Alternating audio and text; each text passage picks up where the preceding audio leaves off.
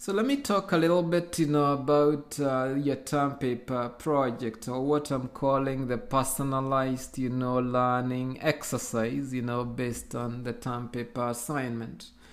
I think most of you have already selected the term paper topics, and which the requirement was that you should take your career interest and connect it to analytical chemistry, and most of you have done that. Now the term paper topic was supposed to have been posted by today, so if at all you haven't done that, you've got until the midnight of the 2nd of October to do that.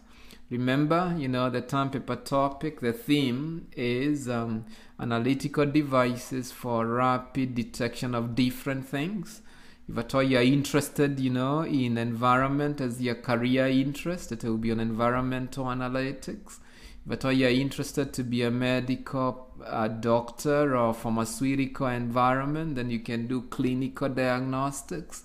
If at all you're interested in food, you can do food analytics, and so forth, or agriculture analytics and so forth. So there should be, in the purview, of these themes, okay?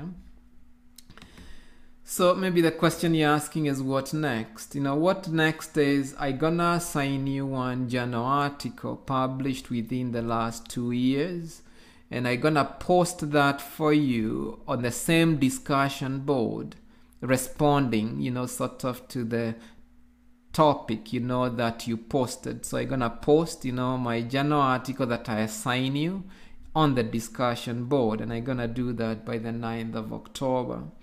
Now, when I do that, make sure you retrieve the full format of that article, and you can do that either, by just doing Google search using McEwan Wi-Fi of the top of the title, on the journal article that I assign you, or you can just search the title, using the McEwan Library Web of Science link. So you just click on this link and you can paste the title of the article that I assign you, and you'll be able to retrieve the full format.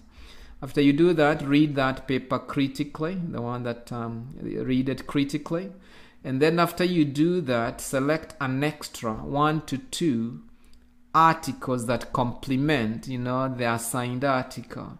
And you often can do that just by checking the citations, or the references, for my article, okay? You can do that. After you do that, you're gonna write an abstract, what we are calling an extended summative abstract. And the summative abstract should include the following. It should include an abstract, a graphical abstract, and you can be creative and design your own graphical abstract. In fact, there will be an extra mark if you design your own graphical abstract.